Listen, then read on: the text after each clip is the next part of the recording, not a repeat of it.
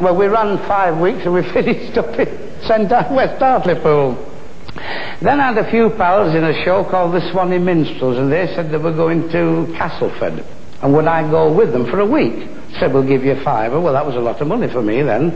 Well, I went over to Blackton as a minstrel, you see, but I didn't go so well. I went usually bad, and then on the Tuesday I met a young woman, and I fell for her, and well, 5 months later I married her, and that was when my luck turned.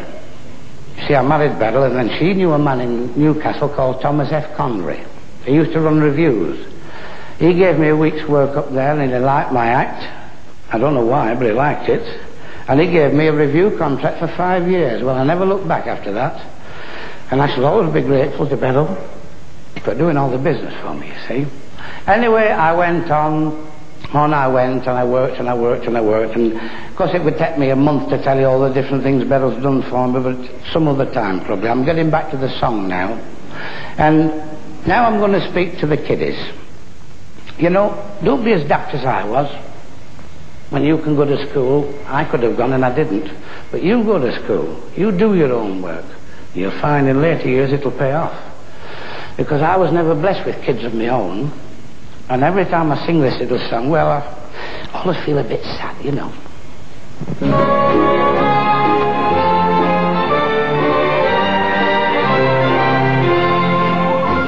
Day is nearly through, you're tired too, and I know you've done your best. Tomorrow morning your daily church will do, so make the most of your night's rest. Good night, little fellas, good night. It's time to close your eyes and go to sleep. A bedtime story, though I could tell, you might repeat it by and by, so I'd sooner sing a lullaby.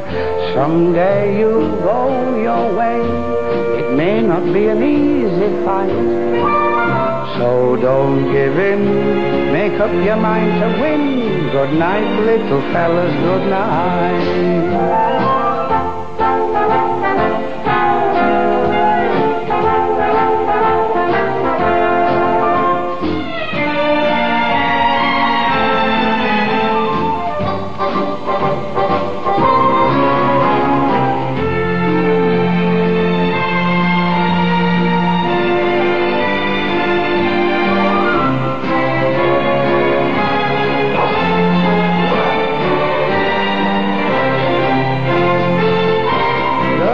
Little fellas, good night. It's time to close your eyes and go to sleep. A bedtime story, though I could tell, you may repeat it by and by, so I'd sooner sing a lullaby. Someday you'll go your way, it may not be an easy fight, but don't give in, make up your mind to win. Good night, little fellas, good night. Good night, little fellas, good night.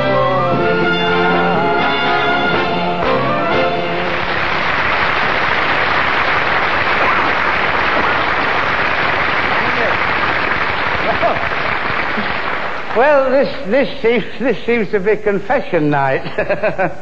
Because during this afternoon, the producer of the show said he was going to put a banjo in the band, you see. I said, well, don't do that, because they play proper harmony and I only play Chinese harmony. You see, what I've got to confess, folks, is that I don't understand music. I don't read it or write it, although I play these things. And of course, you see, a ukulele is strung in a certain key, and I can only play in one key. And a lot of my songs are in different keys, so I've got to have a different uke for each song. You see, nobody's ever heard that before. They think this is a gimmick, all this lot. But the trouble is sometimes I pick the wrong one up. And then it's every man for himself. Of course, I'm skating on thin ice telling you things like this, you know. But, that brings me to another song. You know, about 30-odd years ago, I had my first big hit. Well, it's not a bad song. It shouldn't be bad. It's been kept in cold storage all these years. Open the fridge, Wolfie. Let's see what it sounds like.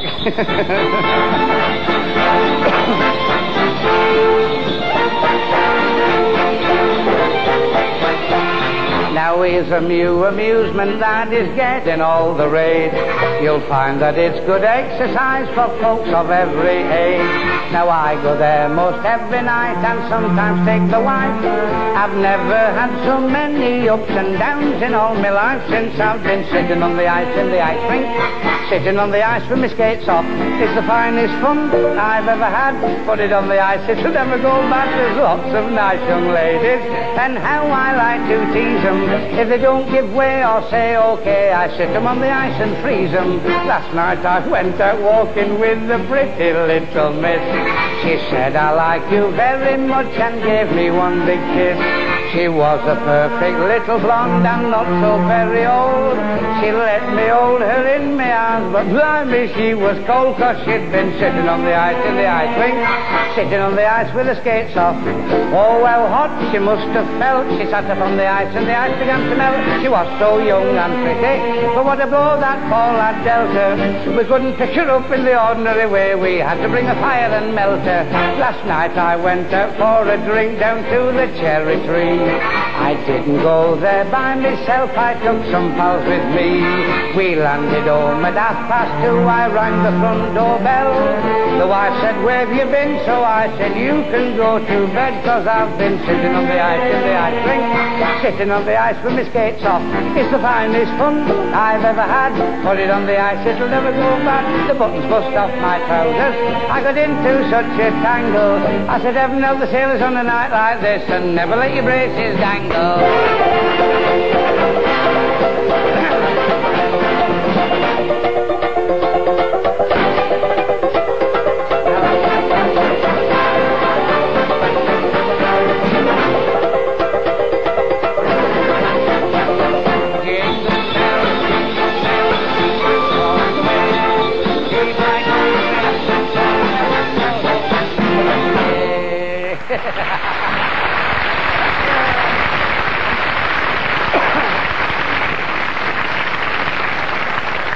Thank you. You'll excuse me drinking this. Is only water, you know.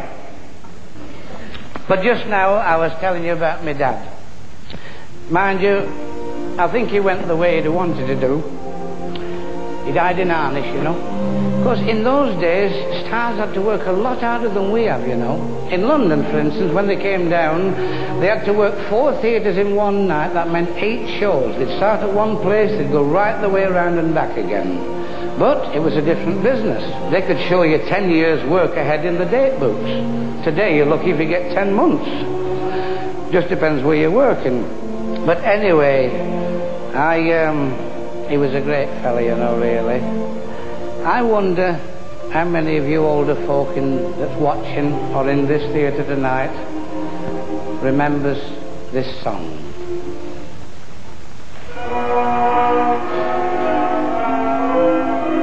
I'm a Boy Scout. When Egan Smith ran second in the Derby last July, I was standing at the corner of the street. A fella dressed in uniform could easily see that I was standing at the corner of the street. He treated me and told me that the country wanted men.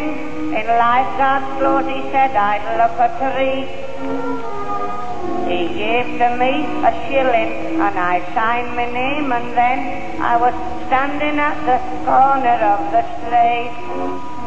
And for standing at the corner of the street, they dressed me up with spurs upon my feet. They put me on a horse's back to teach me how to ride. When I fell off, the riding master came to me and cried, "However did you come to be a soldier?" I replied, "I was standing at the corner of the street."